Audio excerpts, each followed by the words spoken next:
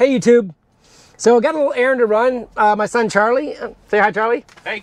Charlie's in the car. We're headed to the bus station. He's going back to Georgia Tech.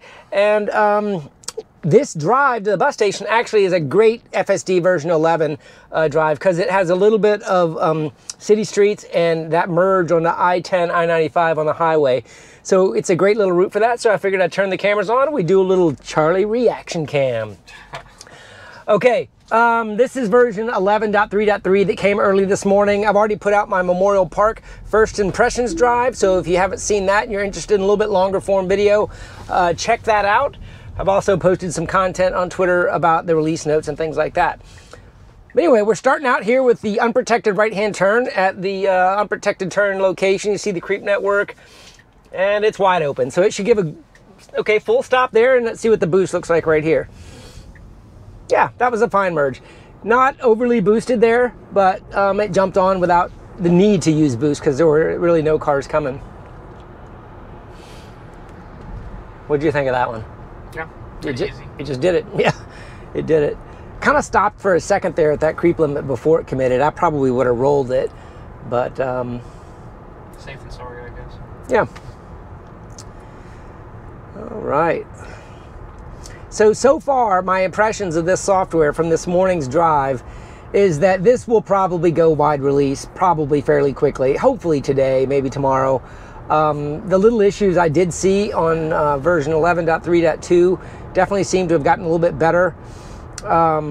It's a solid build. The stack is really improving. There are definitely some issues still, but it's not a step change other than the way the highway stack is integrated now.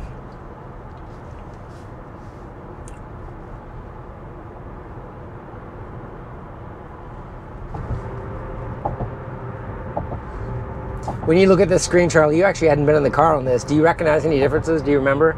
There used to be red on the side of the screen here for the edges, and that's gone away. They've put some notifications up at the top here. Like right here in a second, you're probably going to see a sign that says stopping for traffic control. Up in the top center as we stop at this light. And there we go. Nice decel there. The visualization showing the deceleration with the chevrons. Stop line. I've noticed a few people on Twitter this morning commenting about how, I think Elon even commented on it this morning, that brake lights and turn signals are all being seen. And I've seen that already. You can see that little blinker there is showing on that car right in front of me at the moment. Okay, going through a flashing yellow here. It should proceed without slowing down too much, other than for the car in front here. The cone's gonna freak it out? Did pretty good. Not really. Pretty smooth. But Elon did make a comment this morning, which will be very exciting to see. I think he was talking to Eli about being able to hear emergency vehicles and render them on the screen. So turn signals. He even made a comment that we were going to be able to see hand gestures. And that happened to me this morning where I had a bike interaction where the biker stopped and the car stopped and we were just kind of standing there and the biker waved me through and then I proceeded. You can imagine the scenario at a four-way stop sign also. Sometimes there's a little hand gesturing that humans use when we talk to each other. That'd about... be impressive if you get it through the windshield though. Exactly, I know. Obviously we can see it, so theoretically the cameras should be able to see it. A little bit of skittishness with this truck right here next to me. I felt the brake tap a little bit, but more importantly, I don't know if you watched close enough, you could see the car was biasing to the left side of the lane to give that truck as much room as possible.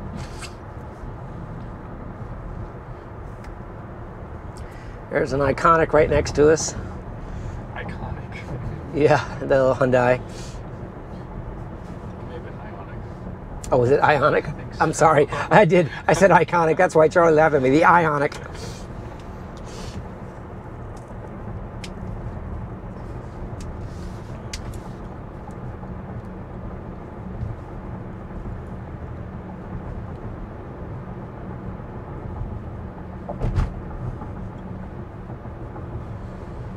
Sometimes going the speed limit feels painfully slow, doesn't it? On this street especially. Yeah, because the cars don't go the speed limit at all.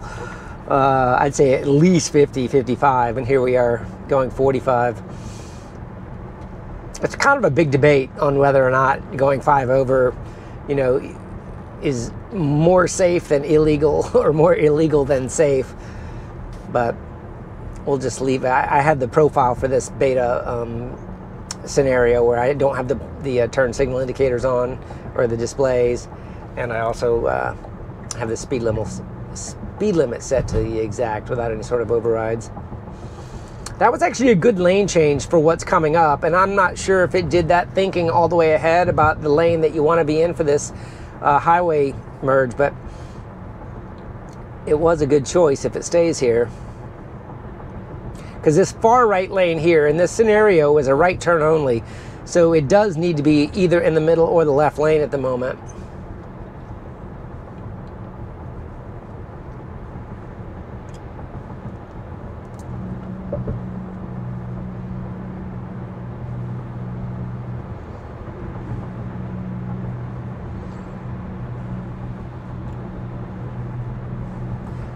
So as we come over this hill, there's a couple of traffic signals that are kind of blind until you get around the turn, and they're actually just traffic signals that say continue straight. It actually doesn't turn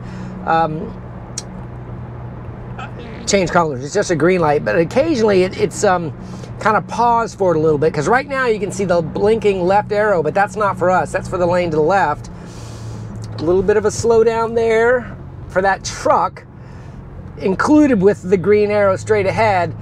It felt like it slowed down a little bit too much to me. What'd you think there? Yeah, definitely. Yeah. I think it kind of freaked out the car behind. Yeah, that is a reality. You know, the car behind didn't see why I needed to slow down. This car jumped in front of me here, and I thought it reacted just about right. Now we've got a big truck that it does not like to go right next to. You're probably going to see some left lane biasing here. Yeah, it navigated that just fine, with the exception of maybe a little bit of an aggressive brake tap there. Now this is the part where the old FSD stack on version 10 would switch from city streets into the regular old Navigator and Autopilot. I'm actually going 45 here because it is the speed limit. Now you just see it just bumped up to 50. You're probably going to start seeing cars pass us because this is getting ready to be the merge on I-10, I-95, and the cars like to kind of be going kind of in the 50s. You see these cars on the right, he's going to go right around me. There's also a navigation thing with some of the maps that I've seen. Like Google Maps will tell you, oh, you're going up the Stockton exit. Yeah. When you're not going up the Stockton exit. That's true. Let's see how this, what this looks like here after we get the merge. We can kind of peek at the route and see what it's doing. It's doing the full. Yeah, it's saying Stockton. Yep. And then it says, oh, not right. Okay. All right, we've got a very easy merge scenario if it wants to merge. Except for that car came way over, didn't he? Yep. Without a blinker on, but he stayed in his lane. And I think it feels like it's going to stay in this lane. I don't see any lane changes happening. Now this is also where the speed limit is too slow. Yep. I don't think I've ever been this slow on this part. Yeah, because the cars are coming off of an interstate. Although it is the speed limit at this merge, it's just Everybody's going 60 or 70. uncomfortably slow. I don't have anyone right on my rear end right now. They're going around me, so I'm just going to kind of leave it. But you can definitely see them lapping me. Yeah, I think I'm going to need to add 5 here just because the cars behind me are coming up a little bit. And there it slowed down to 45 if you see that. That's just not correct. You can't go that slow. 35. Yeah, look at that speed limit. It's going 55 now, but the speed limit it's indicated is 35. So that's underlying map data that just creates problems.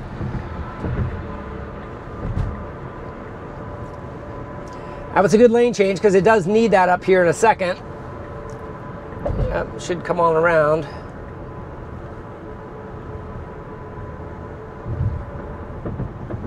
So this is where I think going too slow can be dangerous. Just because these big interchanges between interstates, the lane, you know, we're going to be like, if you count every single lane on both sides, it's like 10 lanes, maybe even 12 lanes, because we've got 3 here, they've got 3, and you got 6 on the other side, so it'll be a total of 12 lanes moving both directions here. Okay.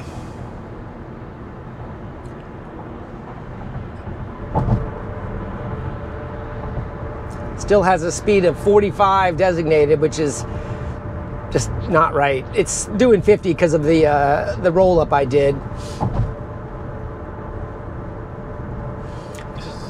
Yeah, and we're taking this exit here, and it should do it just fine. A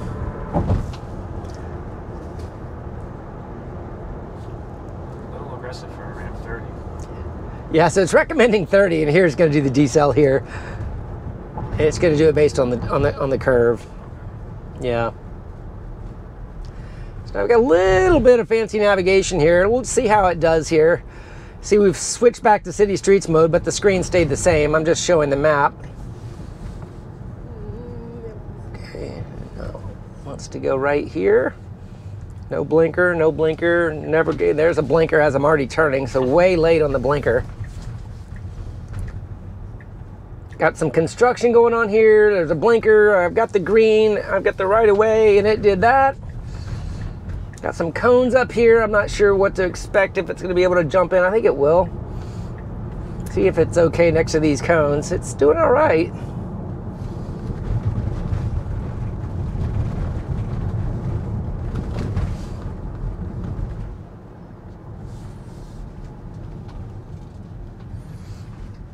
They did it. So as we see, it should go all the way into the parking lot here. Let's see if it does it. Now, so now going into the parking lot, we're now kind of going off-road a little bit. It's really not designed for this yet, but it's probably going to get to a point. It's going to turn right here. Right in front of electric vehicle park. Yeah, they have some public chargers here. It's just going to the dot on the map, though, right? So.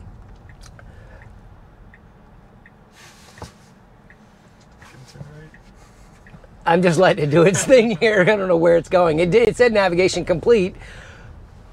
Oh, over there. Is it going to put it in park? No, it's just going to do it. I'm going to go ahead and. But so I don't know, Charlie. I didn't disengage at all. Yeah, it was almost a robo-taxi. I mean, there were some speed things there that I think need to get fixed. But let me stop talking. What'd you think? I mean, there were a few things that were like. There's a certain level of driving that you can only get after driving in an area for a while. So like somebody that maybe have never driven in this region before may have done that same little aggressive brake at that green arrow, just as like, oh, I don't know what's happening here. So I feel like the only thing that could have improved in this drive was just familiarity with the route.